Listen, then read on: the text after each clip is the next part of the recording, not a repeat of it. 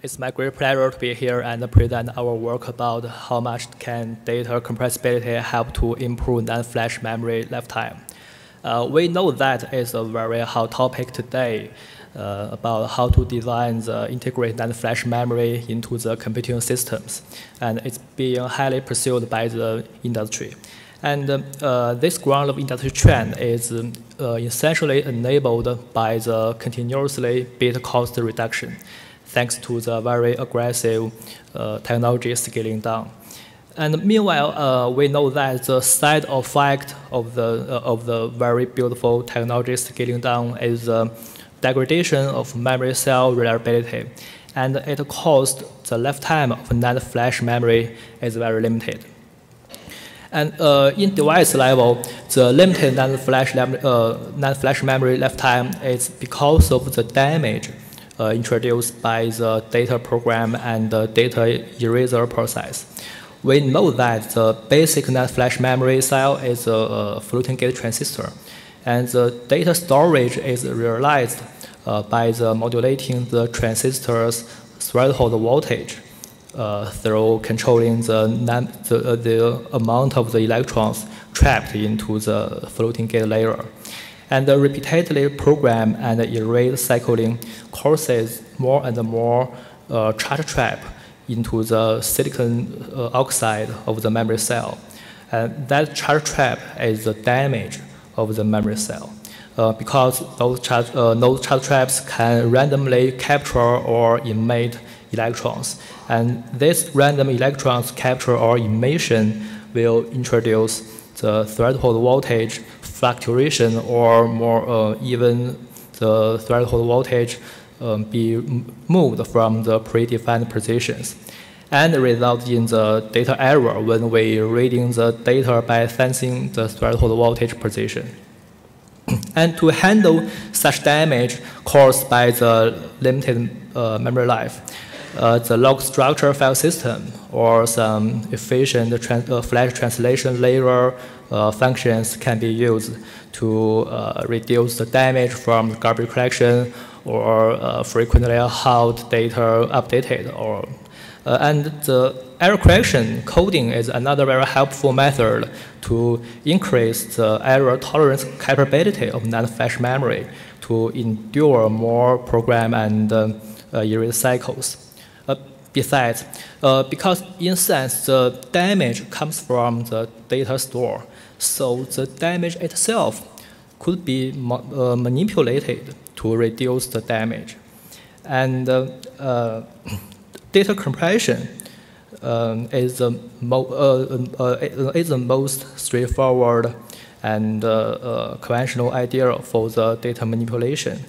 The number of data can be reduced by the compression, and therefore the storage space, some storage space can be saved from being programmed or erased, so that for this saved space, there is no damage introduced.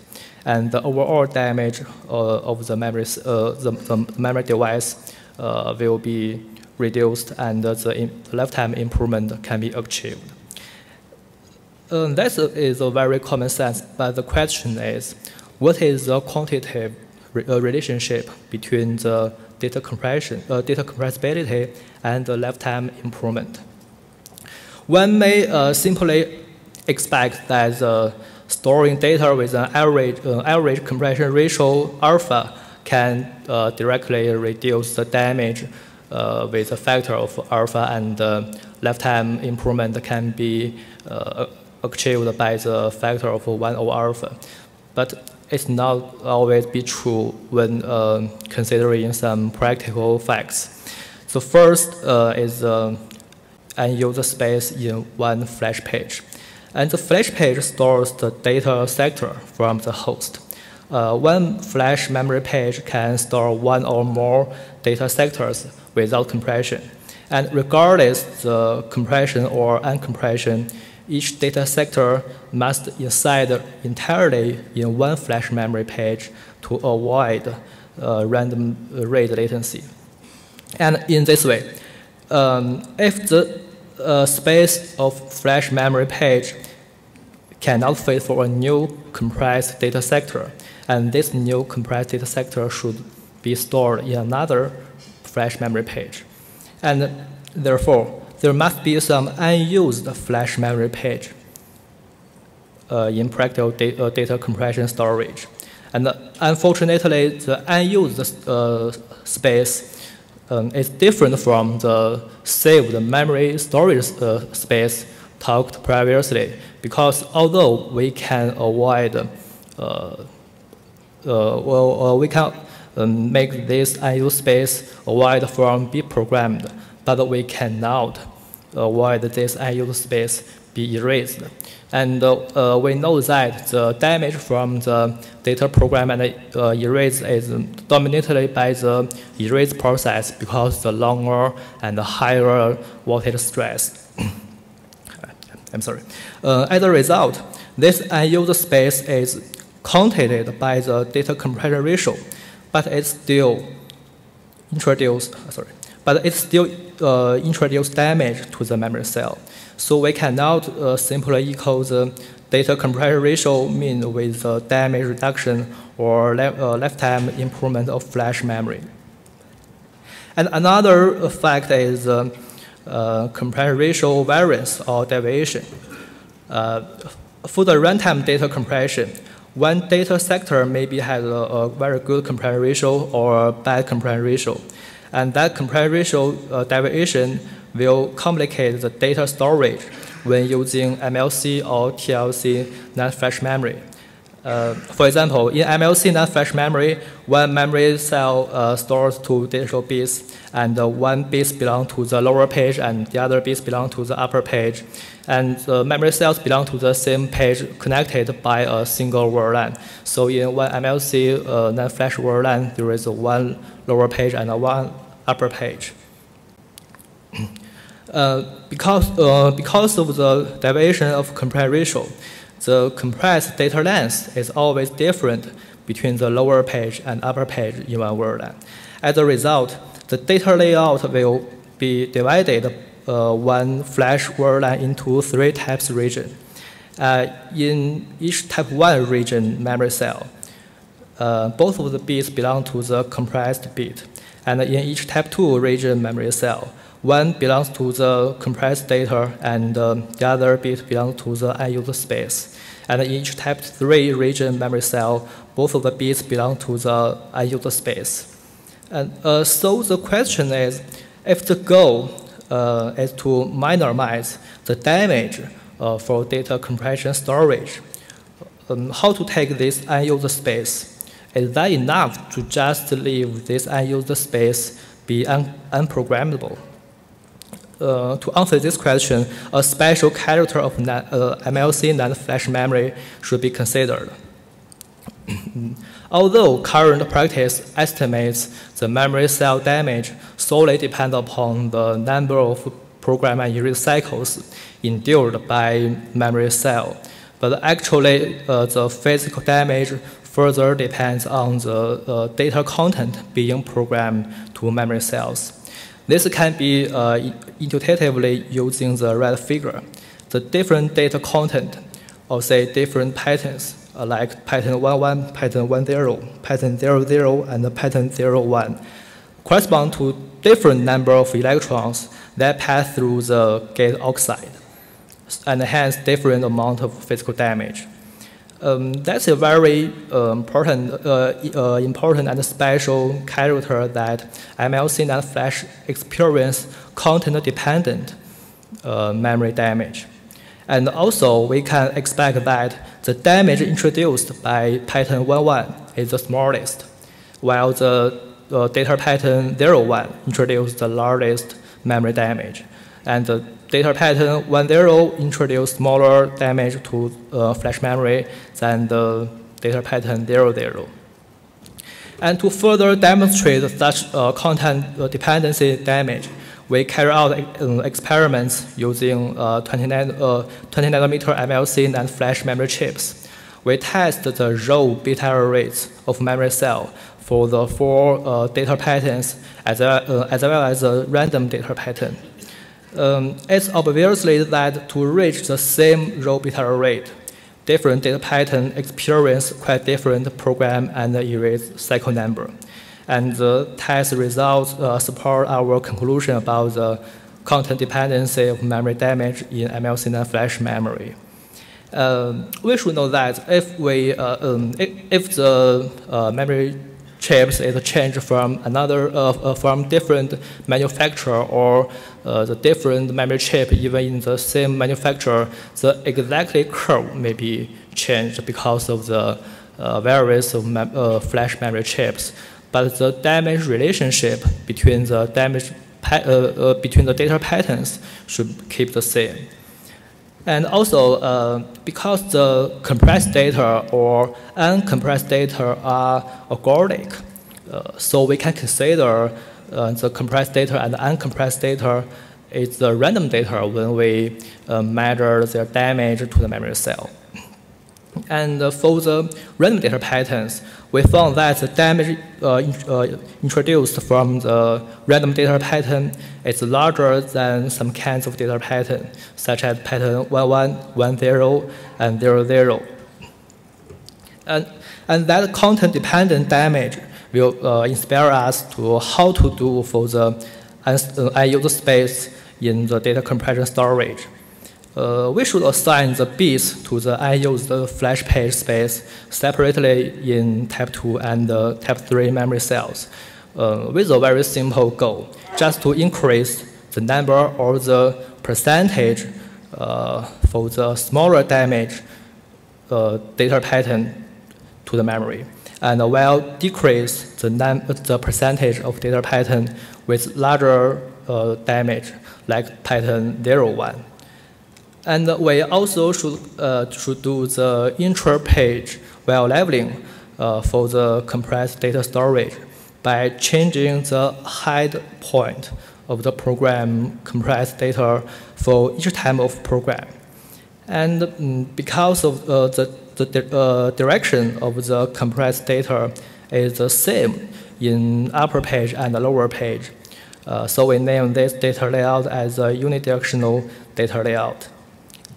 For the unidirectional data layout, although we employ the content dependency damage character to determine the data content in the unused space, but we found that there was a lot of memory cells in which both of the upper page bit and the lower page bit belong to the compressed data. And we can do nothing for that because they just store the compressed data. But however, we know the damage from the random data pattern is very large than some other data patterns, such as pattern 11, 10, and 00. And so that we further present a bidirectional data layout strategy, which is a very simple idea, just to program the data in lower page and upper page in different direction. And by this way, the type 1 memory cell, which belong to the random data pattern, can be reduced as much as possible. And in addition, there are two scenarios for the memory cell in type 2. And we found that if we conditional exchange for upper page data and the lower page data, which guarantees that the compressed data length in lower page is always shorter than that in upper page, the damage to the memory, the overall damage to the memory will be reduced. However, because which data should be stored in the lower page and which data should store in the upper page has been determined by the FTL. So if we do this conditional data exchange, we have to modify the FTL, and so that it will introduce some extra overhead to FTL. But however, the really overhead of the data compression storage to FTL or file system is the conventional data compression itself. We name the conventional data compression as explicit data compression. Because the runtime variation of the data compressibility results in a heterogeneous amount of flash memory pages in terms of the number of the data sectors. which complicates the FTL and the file system design very much. For that reason, we present an implicit data compression storage as the complementary for the conventional explicit data compression. And in the implicit data compression storage, the number of compressed data sector in one flash page is the same as the number of data sector in a no data compression scenario. And in this way, the data compression storage is totally transparent to the FTL or the file system. And so there is no overhead to the FTL and the file system. But the drawback of the implicit compression is also very obviously because there is no saved storage space, but only the unused page space. We will show the damage reduction and the lifetime improvement comparison between the implicit compression and the conventional explicit compression in later simulation slides. So for now, we have utilized the content dependency character to reduce the damage of flash memory in the data compression storage. But we need the quantitative relationship between the memory damage and memory lifetime. Sorry.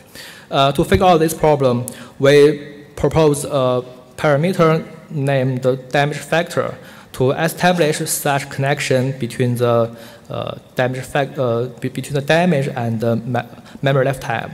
And using our test results from the 20 nanometers MLC NAND flash memory, firstly, we set a bit error rate tolerance limitation for the flash memory.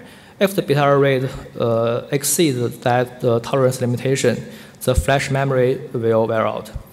As talked previously, the compressed data and the uncompressed data can be considered as the random data. When reaching the bit error rate limitation, the memory cell lifetime for only storing the random data pattern is 8 RMAX. But if the memory cells only stores one kind of data pattern, for example, pattern 11, the lifetime is 811 max.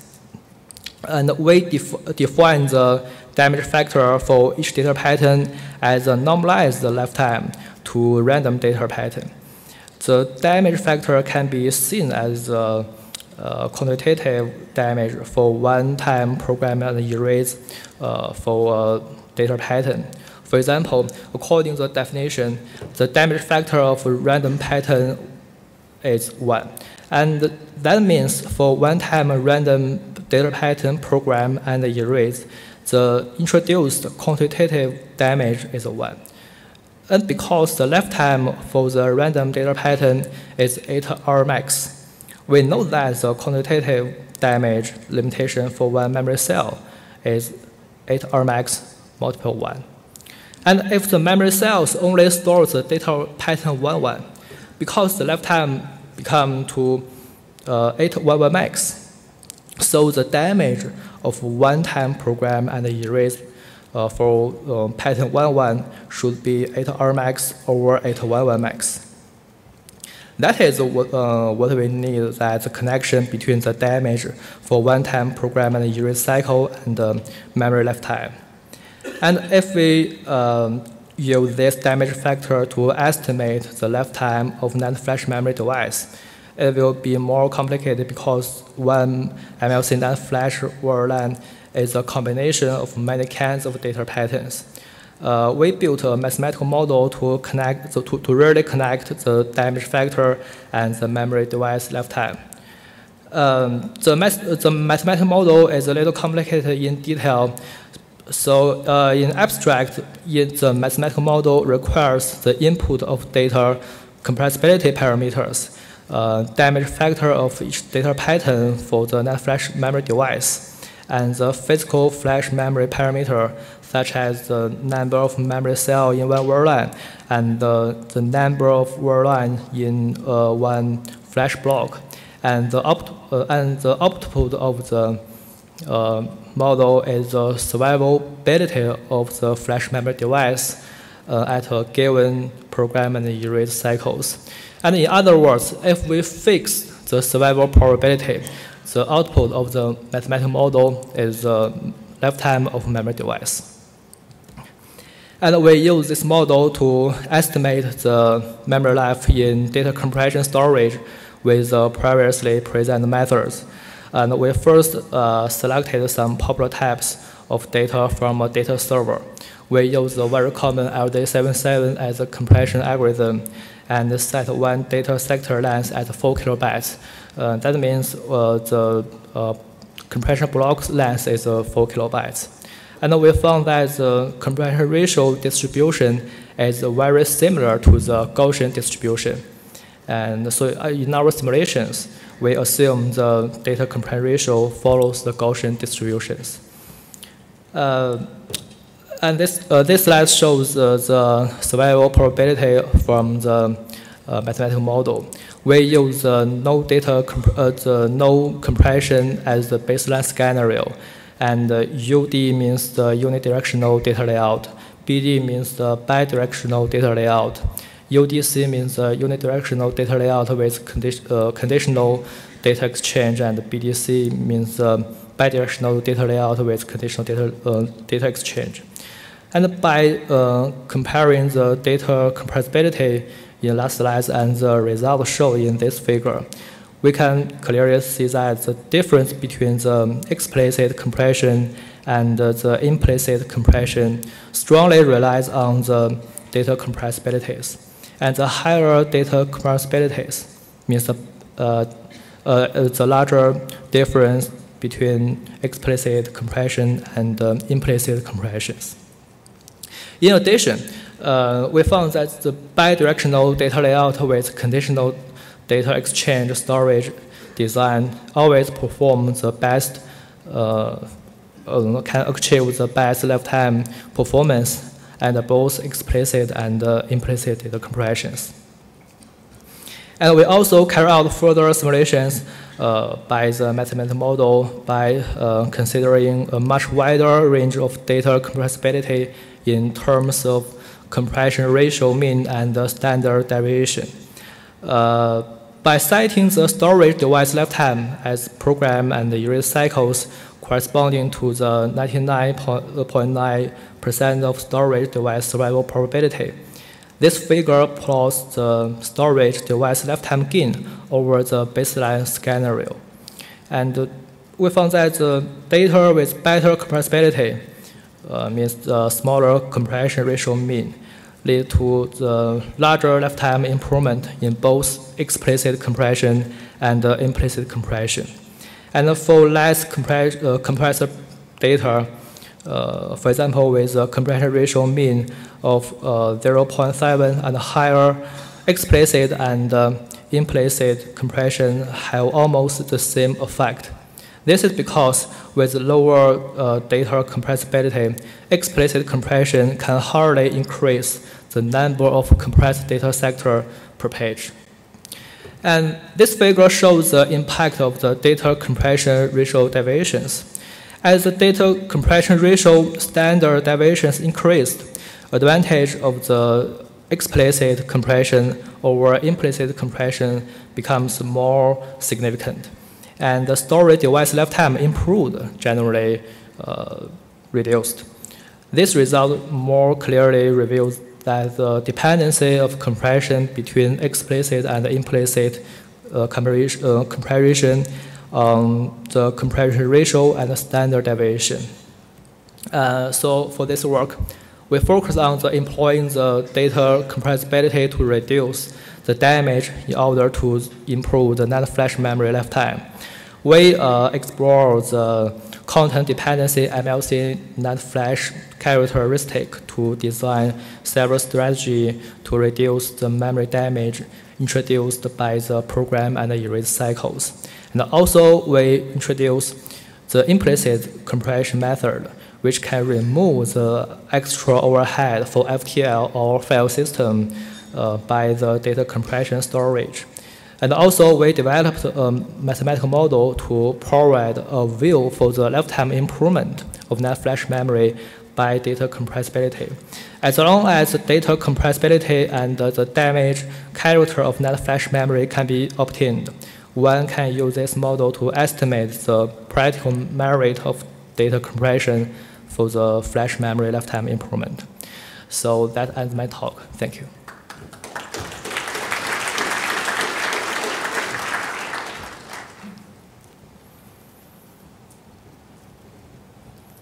Quick question. Yeah, this is Nirmal from Samsung. So your data shows that you're getting about 10 to 20% improvement in program array cycles, 9,000 to 11,000. So how does the sensitivity change? Because with wear leveling, the effective program array cycles are kind of improved. So if wear leveling is introduced, does the sensitivity in lifetime remain the same, or? Can you speak up, please? I'm sorry. The data that shows just with raw compress, the raw PE cycles go from 9,000 to 11,000, 20% improvement. But if I factor in wear leveling algorithms which try to mitigate the effect of erase cycles, do we get similar improvements, or any thoughts on that? So you mean the data compressibility? Actually, this model can support one kind of data type, and we think in some data set there are maybe includes many data types, and maybe each data type follows one compression ratio distributions, and we can estimate each. Sorry. We can estimate each data type to about the merit of compression for the NAND flash memory lifetime.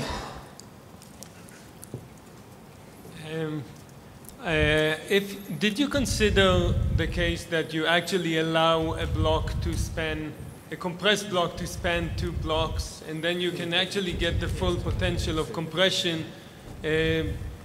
Would that clearly improve your lifetime of the flash? You mean the variance of the block? No, not the variance. If the block can actually sit on 2 blocks, so when you read it, you might have to read 2 blocks. Okay. But how will that affect the lifetime of the flash? You mean the data is stored in 2 blocks, and when reading the data, we have to read both of the blocks. Yes. Actually, the compression method in this work, we assume that the data is compressed by the data sectors. Because the file system, the logical address of data, the granularity logical address of data is the data sector. And we compress each data sector by itself. And so the data sector, one data sector is very small, maybe 4 kilobytes or smaller. So in that case, there will no happen about the one data sector stored to different flash blocks. So we didn't consider the data stored to different blocks scenario. Can we take that offline? I'll take it off. Maybe our last question. Just Mazzolo Pluska from Editor. So one thing that I've had bad experiences with compression and SSDs, because I was one of the unfortunate people who own the OCZ SSDs that compress all your data for speed, and then I run encrypted file systems on top of that. So actually a vast majority of my data is uncompressible. So can you comment on what you think is going to be, if this is going to be actually practical as more and more people are encrypting their disks? I mean, we've heard from many data center-centric companies that they're going to be starting to encrypt as much as possible. There was research out of MIT many years ago about how you really should encrypt your disk, not because you care about the government, because when you throw your disk out, somebody's going to buy it off eBay and get all your information. So can you comment on how that would affect your work? You mean the practical sense of the compression? Yeah, the practical side of this versus many people starting to use encrypting file systems.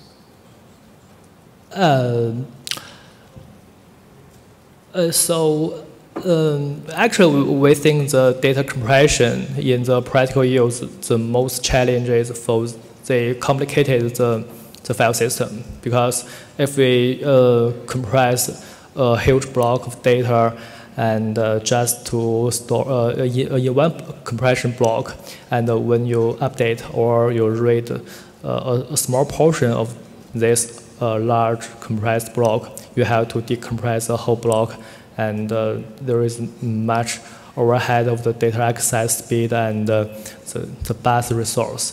And in this work, we just to compress the data in the granularity of the data sector. And as I talked, so the granularity of compression is very small, and it doesn't. So the overhead for the file system and FTL will be reduced. So so the practical use of for that method may be better than the conventional, so a very large block compression usage. Can we take that offline, maybe, for the interest of time? Right. Thank you.